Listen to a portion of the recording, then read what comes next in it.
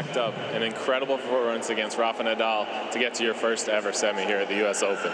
Man, this is wild. This is crazy.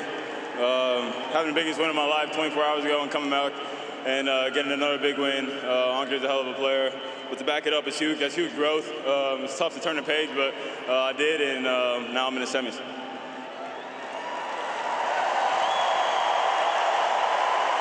I know you love the big stage. There's no bigger stage in our sport than Arthur Ashe Stadium. And what does this crowd mean to you? I know you had some pretty big fans over here. I saw them getting into it the entire time. You got your box, and this whole stadium is with you today. What's that feel like?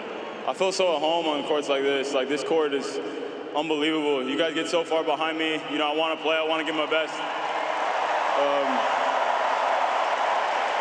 Yeah, and I don't know. I was always find a way somehow on this court. I always try to play some great tennis, and I have been. Let's enjoy this one. We got two more, guys. We got two more.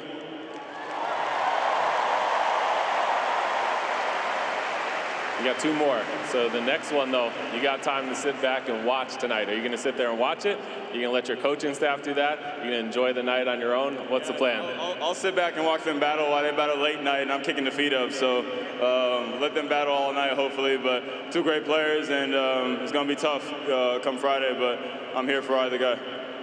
Well, Frances Tiafoe, enjoy it. New York, thanks. And friends, it's Tiafoe, everybody.